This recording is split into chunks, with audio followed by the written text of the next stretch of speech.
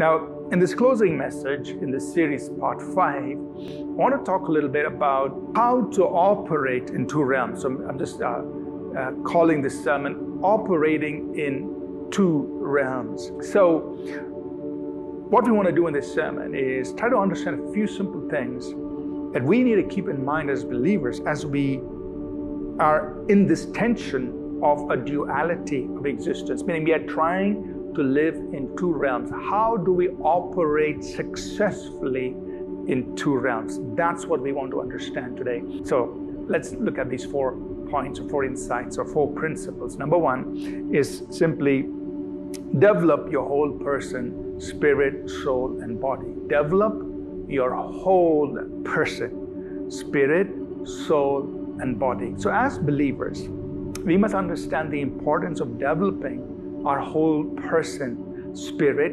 soul, and body. If you want to be a person of influence and impact, if you want to be a person who can really, truly transform the world and have an impact on the world before you go to heaven, then you must develop your whole person, spirit, soul, and body. If you only develop your spirit and you don't know how to engage the world, then really, the 70, 80, 90 years that you spend on earth, how are you going to impact the world? Because we need to engage the world in natural ways, in meaningful ways. So understand that God is not against the natural. In fact, God created the natural. So don't feel guilty investing into the natural, your natural part, whether it's your mind or your body. Don't feel guilty if you're enjoying the natural things God has put around us. He designed it. He created it for our enjoyment. Enjoy it. I know our life here on earth is short, but don't feel guilty about engaging in the natural. So remember, you need a strong, healthy body and a healthy mind if you're going to serve the Lord. And understand this, that spiritual resources are released through natural means. Number 2 is this: learn to blend the spiritual and the practical. Learn to blend the spiritual and the practical. Don't think that the spiritual and the practical are opposed to each other. They're not. There's a difference between the flesh and the spirit. We're not talking about the flesh. We're talking about the practical, the natural.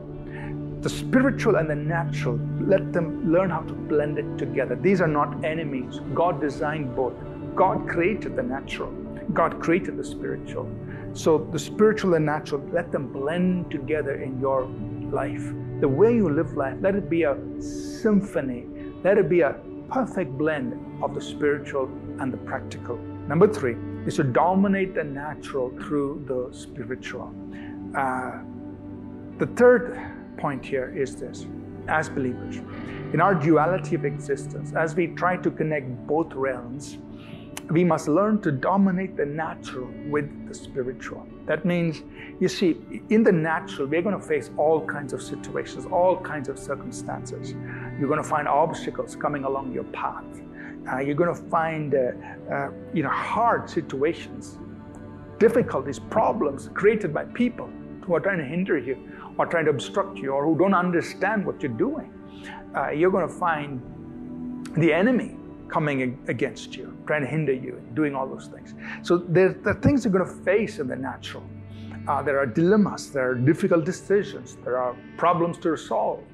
And we must learn to address the natural from the spiritual. Number 4 is simply this: handle the temporal in view of the eternal. In this duality of existence, it's operating two worlds. Don't stress yourself out with things that people say and do. Just say, in the light of eternity, those things don't matter.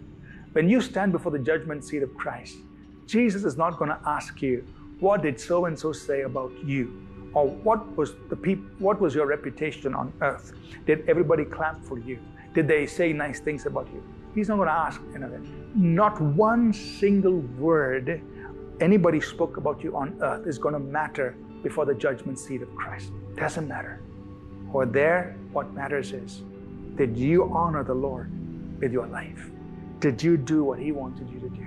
So don't even be bothered about your reputation. Who cares what people say about you? Because in the light of eternity, it means nothing. Absolutely nothing. So don't sweat yourself about it. Handle the temporal in view of the eternal.